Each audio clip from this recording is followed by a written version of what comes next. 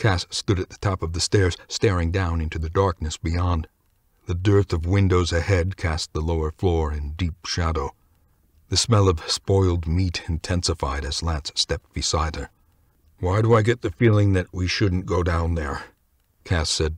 "No shit." Lance's stomach rumbled in spite of the horrific smell wafting from up the stairs. He hadn't eaten since the day before. "I'm damn hungry, but not enough for this."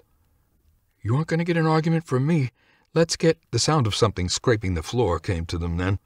Lance's breath caught in his throat, his abs clenched.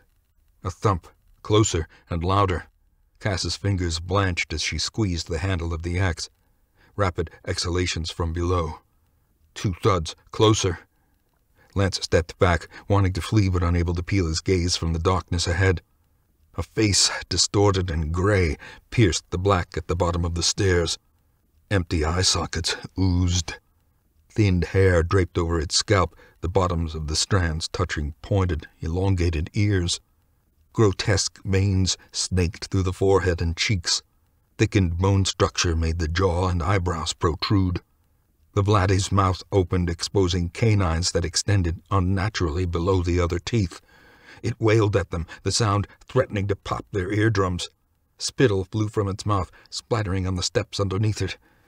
Cass stumbled backward, bumping into Lance, nearly knocking him over. 2 forearms, muscles swollen and striated, appeared from the shadow. Its fists slammed against the stairs, shaking the floor in a show of rage and frustration. A series of shrieks answered from the basement below, filling the church with the wails of the infected. Lance spun on his damaged foot, grabbing Cass's shoulder as he turned, and ran. His feet barely touched the carpeted floor as he sprinted down the hallway. Cass shouted for him to move faster. They burst into the chapel, not slowing as they flew past the pews, heading for the large front doors. More songs from the hungry below reverberated through the floor, filling Lance with a panic he hadn't known since he'd left the hospital. Cass reached the doors first, grabbing an iron ring in the middle and heaving it open. The wood swung around, bouncing off the inside wall of the foyer, breaking through drywall. Lance lunged through the doorway, not willing to risk looking back until he felt the rays of the sun on his shoulders. He stumbled down the stairs, inhuman shrieks chasing him from the church. He spun around, eyes glued to the open doorway as Cass huffed beside him.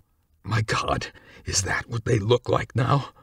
He felt something touch his leg and he looked down, seeing his hand shake with such force that the machete tapped against his quadriceps.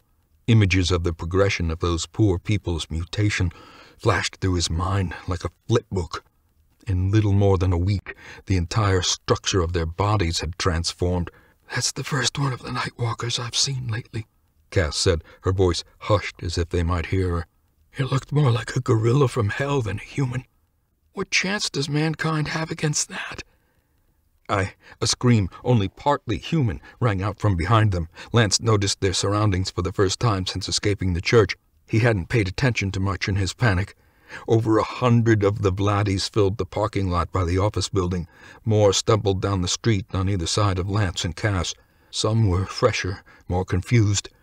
Others moved with smooth strides, their bodies already twisted and vascular. "Oh, shit!" Lance looked back at the church. "Now what?" "Now we're in deep shit," Cass said, lowering her axe to his side. "I guess the gunfire from the helicopter drew them in." Fear sapped Lance's strength, rational thought becoming a challenge. "Should we go back in?" The office building across the street exploded.